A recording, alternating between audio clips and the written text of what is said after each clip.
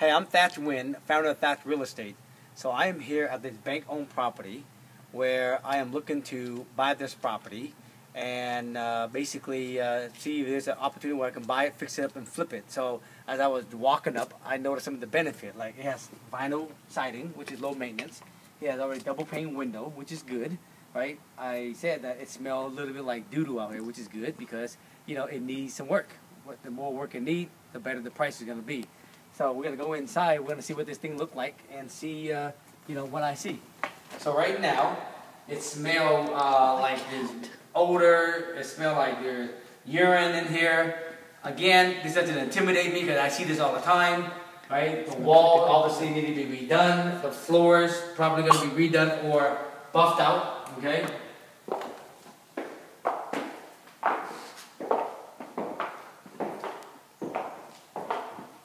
This right here used to be the garage, but they converted this into a larger living room area kind of thing.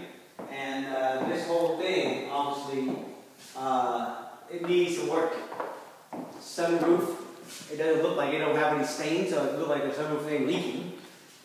So this whole thing, this is a family room. They extended this house, the family room in the back.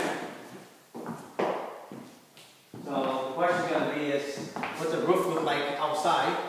But the family room obviously needs to be finished. They started the fireplace. It didn't look like it got finished. Right, this house, right now they're asking $139, I think. It's definitely worth $139, okay? Here's the kitchen. There's nothing here. There's a big giant sliding door that needs to be here. Ain't here no more. The kitchen, right, no refrigerator. The floor is probably going to be replaced. It's not that attractive, right?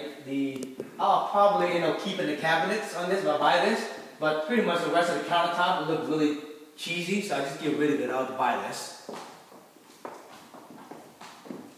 So interesting how this thing looks.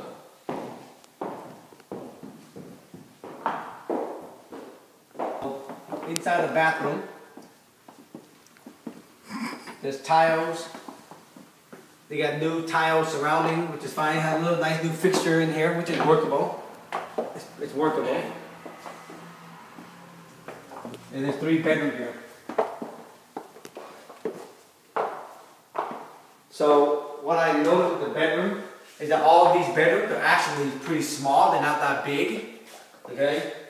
So, you know, it's okay. It's workable. You know what I mean? I mean, in home in this area, bedrooms are small, which is fine. The key is going to be is what you can get this house for, what it costs to finish it. And that's the next thing I got to do pretty much to run the number to see how much it costs to finish this thing.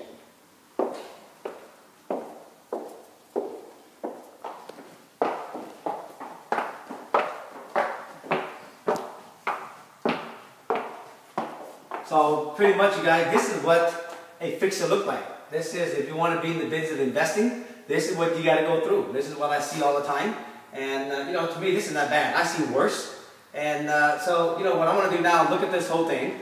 And then I'm going to analyze what I think it's going to cost to fix this. Right? And then figure out what this thing is worth when it's done. And then see how much of a profit I like to make on this property. Work backward and determine what I will pay for this property. So stay tuned and let you know how it goes, alright? Remember, you guys, always dream big and serve unconditionally.